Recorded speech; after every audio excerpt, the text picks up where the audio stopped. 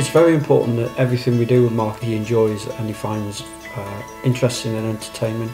Mark's very intelligent. We have to tailor what we do for Mark to reflect his level of intelligence. And Mark has been keen to do more adventurous activities, so a member of his support team knew there was an indoor skydiving place in Trafford and suggested it to Mark if he'd like to attempt it. It was quite challenging.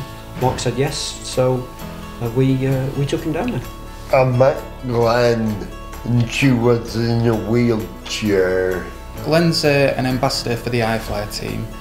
She asked to come to Malhouse to do a talk on, achieving what Mark had managed to achieve.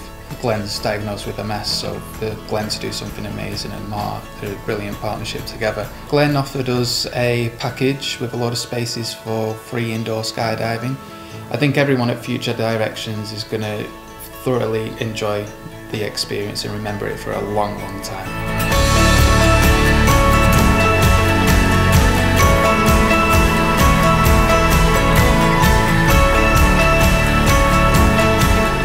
We're here at iFLY in Trafford to give people who we support an opportunity to experience an indoor skydive. It's a fantastic opportunity to give people a chance to try something new and having a go at trying something that they might not have thought about doing before or might not have thought possible because of the disability, and have an adventure.